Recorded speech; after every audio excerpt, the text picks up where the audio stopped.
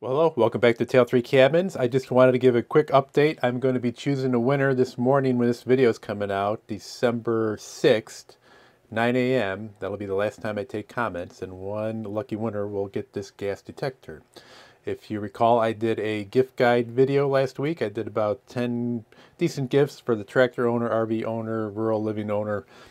And I got a lot of great comments on that video, so I appreciate everybody who watched it, left a comment, and hopefully somebody will win this in a week or so.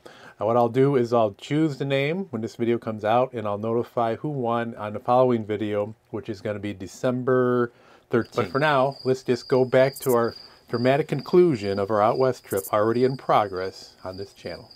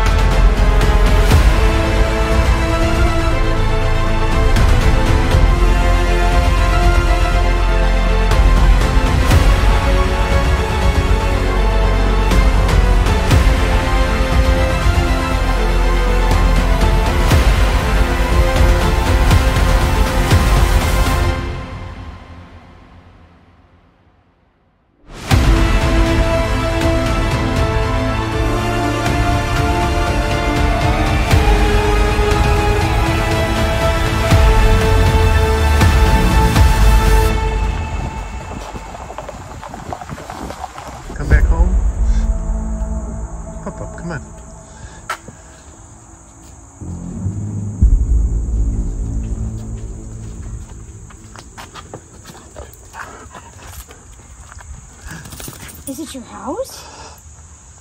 You can go poop in your own yard. Come on. Come on, let's go potty. Well, good morning. We left the Grand Tetons yesterday morning, and we ended up just northeast of Utah. We're close to the border of Colorado, and we're just outside of Dinosaur National Monument. We stopped there last night, but didn't have a lot of time to go through it. We really could have used another day to check things out. One of the exhibits closed just before we got there, which would have been where they're doing an active dig, and that would have been pretty neat to see.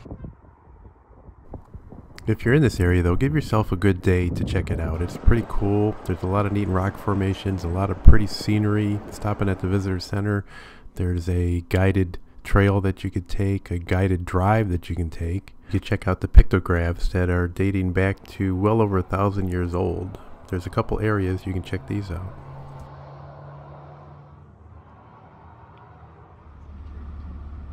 That's a turtle?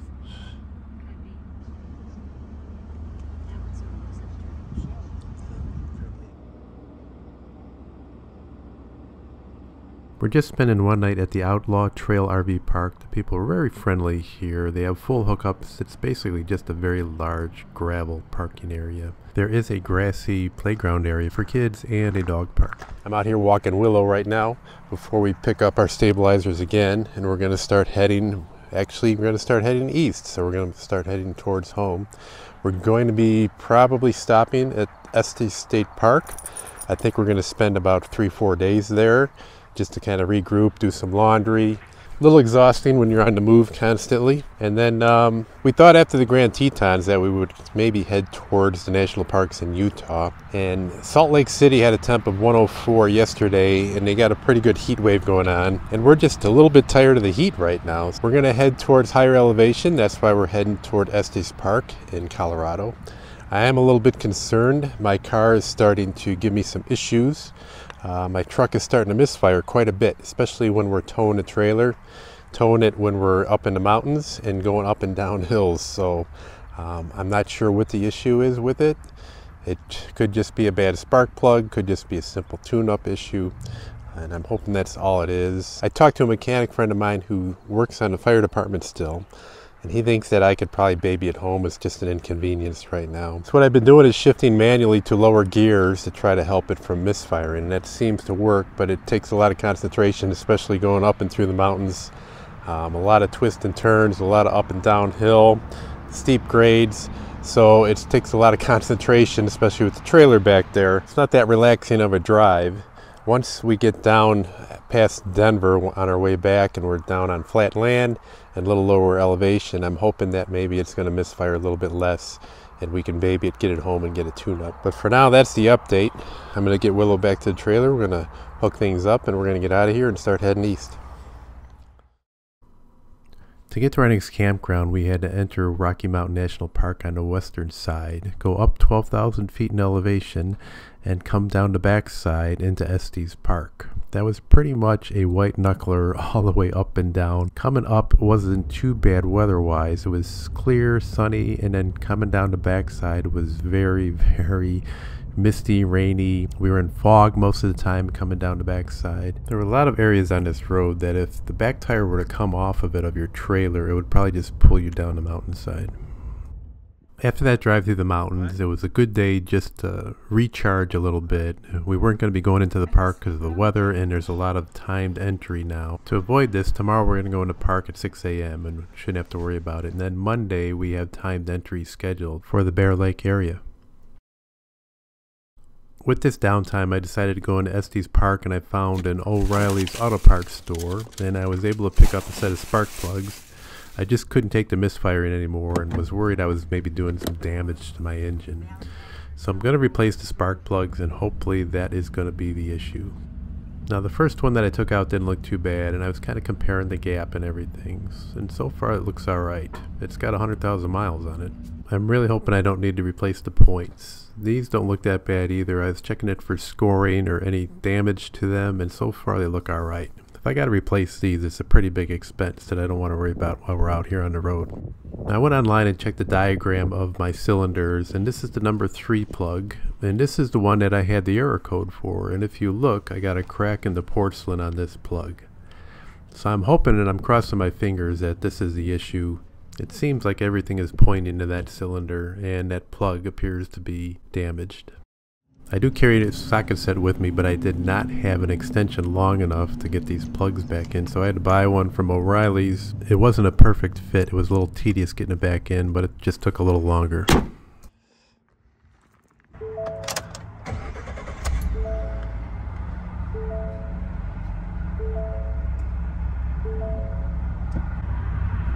I'll cut to the chase and just let you know that that was the issue. Coming home, we did not have one misfire, and the truck has been running pretty good.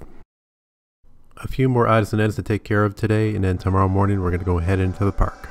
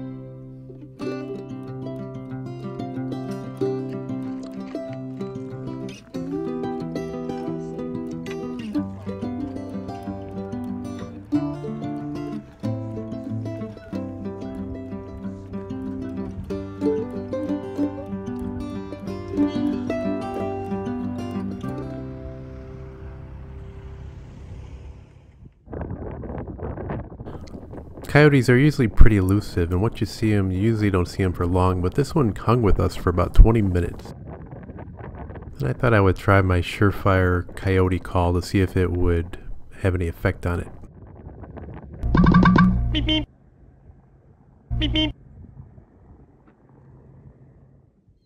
Like most national park areas, the camera really does not do it justice how large of scale these mountains are, how high up you are. It just can't capture that on the lens.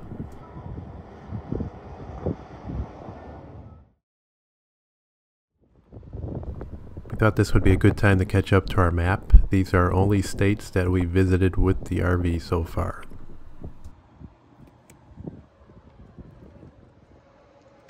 Since the beginning of our trip, we've been keeping a list of things that we probably need to buy or forgot to bring.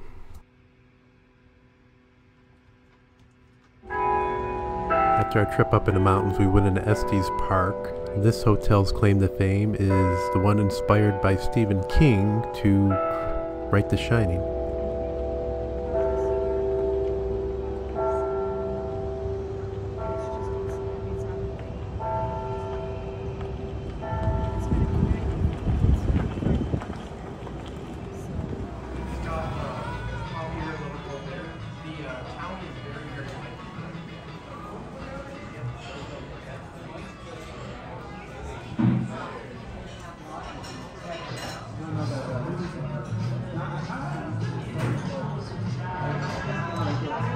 We had a rock hit us when we were in Utah, coming into Colorado, and we thought nothing of it until we hit some frost in the morning and then warm temperatures in the afternoon, which created this crack to form halfway across our windshield.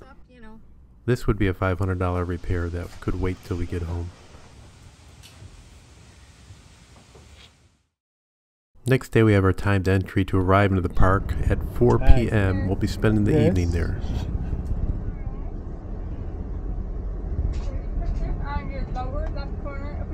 Like a map of the paper?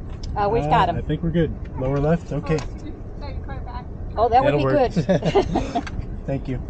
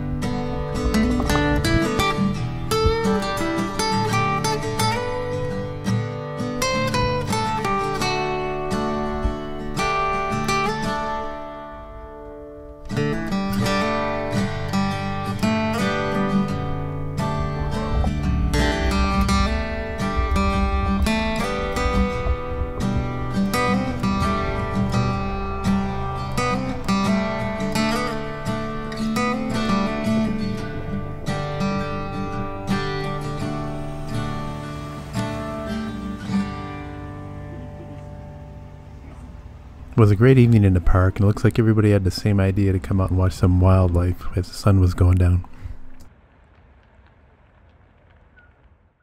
It's the next morning. We're going to pack up and head back on the road, and we have a few decisions to make on exactly where we're going to next. Well, good morning. We left Estes Park, Colorado around 8:30 in the morning, and we planned on doing something that we don't normally do, and that's drive about 12 hours. And I don't know if I'm regretting it this morning or not, but we did it. We arrived here in Kansas City, Kansas at 9:30 at night. We lost an hour with the time change. We're staying at a Cabela's back here. I don't know if you can see it or not, but we pulled into this parking lot about 9:30. And the reason we went a longer distance than usual, one, once we got out of the mountains and got out of Denver's traffic, It's a pretty easy ride on 70, just heading due east. There's really not much to think about. And the other thing was it was 97 degrees most of the time through Kansas. And if we would have arrived somewhere, we knew we were going to be boondocking. And if we would have arrived somewhere at about 2, 3 o'clock in the afternoon, we would have been sitting there in 90-degree heat in a hot box trying to keep our dog cool. So we thought we would just keep driving, enjoy the air conditioning of our truck, just push it until we got somewhere till about 9 o'clock at night, and hopefully things would cool off. And for the most part it did. The drive on 70 wasn't too bad. A little bit of a crosswind coming out of the south, but that was just a little bit of swaying, not too much of an issue. And then once we arrived here, it was about 73 degrees. I think it cooled off to about 64 for the low overnight, so that wasn't too bad. It worked out. We're all hooked up. We're ready to go. We're going to move on. We're going to start heading towards St. Louis. It shouldn't be too bad of a ride compared to yesterday. So we're almost all set to go, and see you in St. Louis.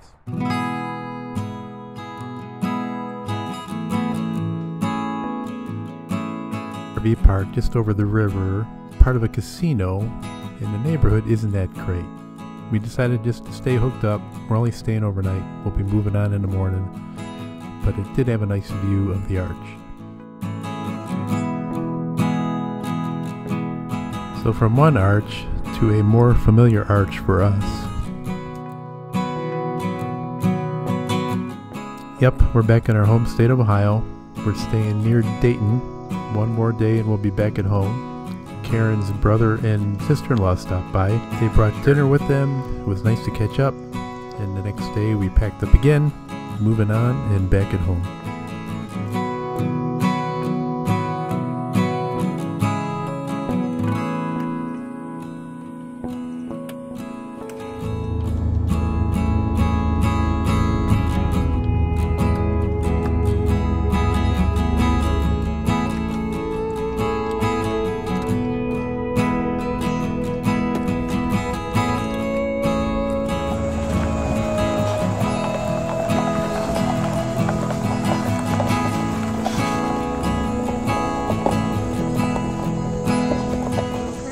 We had thought Will would be the happiest to be home, but I think she wanted to stay on the road a little bit longer. I know it's been a month and a day, but come on. You don't want to come back home?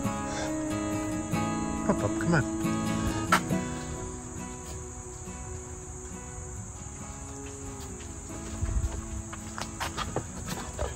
We were gone a little over a month. The grass definitely needed some cutting. We ended up finding 3 different nests, all housing yellow jackets, 1 in a house and 2 in the ground.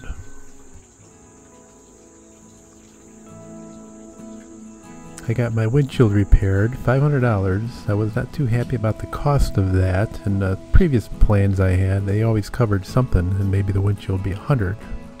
Okay, that is going to wrap it up for our out west trip, 6,000 miles. I'll probably do a little recap video, maybe somewhere in the middle of winter. Just talk about the miles, the gallons of gas we used, how it was towing, some of the mistakes we made, some of the things we forgot, some of the things we brought that we really didn't need.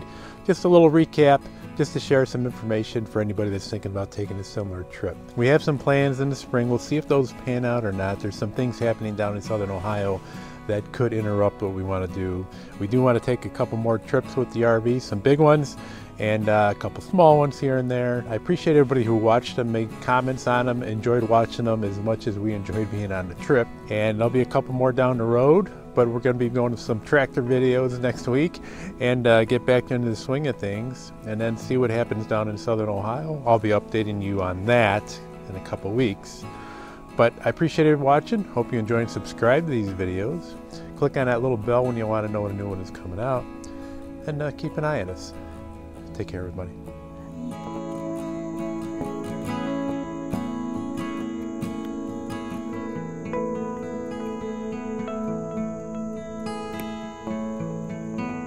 Beep beep.